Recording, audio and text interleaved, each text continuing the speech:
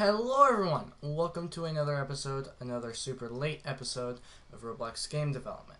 I'm sorry guys, with school and stuff, and work and everything else I do now, it's gonna be hard to get out videos at noon. So if I'm releasing videos at 9, 10 o'clock at night, I'm sorry. I really am. I've tried to get this done all day today.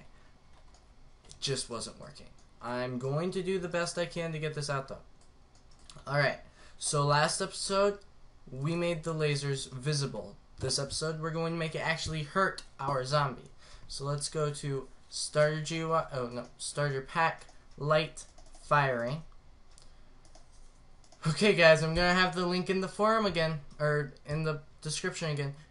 Go to the forum thread and post support or something showing you support this so that I don't have to keep going here every episode and changing the font size.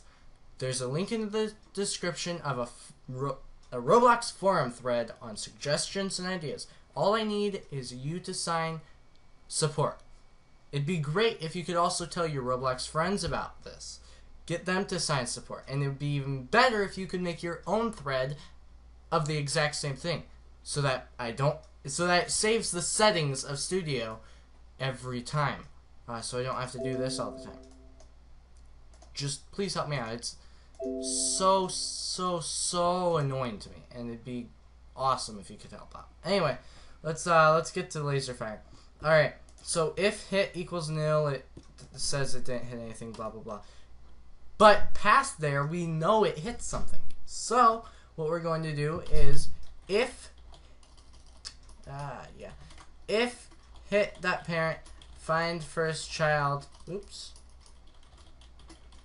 zombie actually, right? Because this is supposed to kill the zombie. So we're actually going to go up here and we're going to make a variable. Local hum name equals zombie. Hum name so that you can change it to humanoid later and it'll kill humanoids instead of just zombies. So hum name. And we're going to go down here and we're going to change this to hum name. Hum name. Oh, and I had somebody ask me in a comment, why don't I make my variables at the top like people do in C? I do, by the way. Here are my variables. They're up at the top where most people put them. I think you were mistaken in thinking that stuff like this, S and bullet and stuff, were my variables, and technically, yes, they are. They're my variables in function variables. But these are my more globalized variables, and they are at the top. But in function variables, no. I keep them when I need them. Anyway, so let's get back here. If we find the hum name and hit that parent,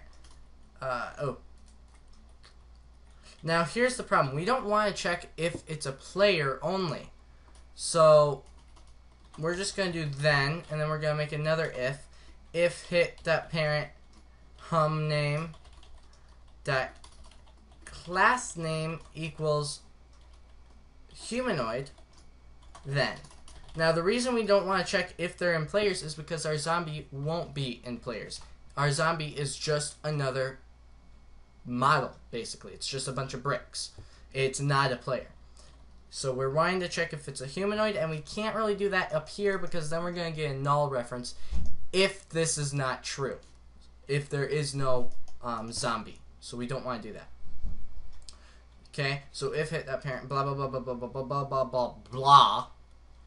Then, hum equal, and actually we're going to do this up here. Hum equals this. And we're just going to do hum. Then hum.health equals hum.health minus, let's say, 20 for now. You can change that to anything you want. You can make it a random variable. I don't care. I'm just putting 20 right now so we can test this out. Alright, so now we're going to press F6. Sportman15, great job. Oh, by the way, Roblox is having its voting on the blog. Go ahead and check it out. For Game Developer of the Year and stuff like that. I suggest you vote for whoever you want, but I personally voted for Crazyman32. He is an incredible scripter, and really, he's awesome. Alright, so I suggest vote for CrazyMan32 for Game Developer of the Year. Anyway, let's go and shoot our zombie, shall we? We hit base. There we go. Now we're hitting him. So see how there's a little bit of a problem with how our mouse is like, it's not shooting spot on where we want it to shoot. Yeah. I've looked into the problem. I'm gonna find a way for us to fix that later. Alright, guys. Anyway, so we're hurting our zombie, and he's dying. That's all that really matters. We'll fix the aiming issue later. I don't exactly know how we'll do it without moving everything into our local script. In fact, that might be the only way to do it, is move everything into our local script. But I'll get it done. Anyway, thank you guys for watching. Don't forget to hit the subscribe button. Please hit the like or the dislike button corresponding to how you felt about this video. And I will catch you guys later.